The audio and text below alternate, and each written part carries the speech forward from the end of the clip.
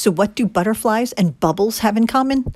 Both can project iridescent colors in the same way. When a team of biologists happened upon a Florida breeder's buckeye butterflies, which are usually brown, sporting brilliant blue wings, they jumped on the chance to explore what caused the change in color. The team, led by scientists from UC Berkeley and the Marine Biological Laboratory with funding from the National Science Foundation, found that the buckeyes and other Junonia species can create a rainbow of structural colors by merely tuning the thickness of the wing scale's bottom layer, the lamina, which creates iridescent colors, just like soap bubbles. They compared the structural architecture of blue scales with wild-type brown scales and found that only the thickness of the lamina differed, and this pattern held across comparative study of 9 different species of Junonia. The team says understanding the simple change in thickness of the butterfly's lamina is helping them recognize how butterfly wing color is created and evolves.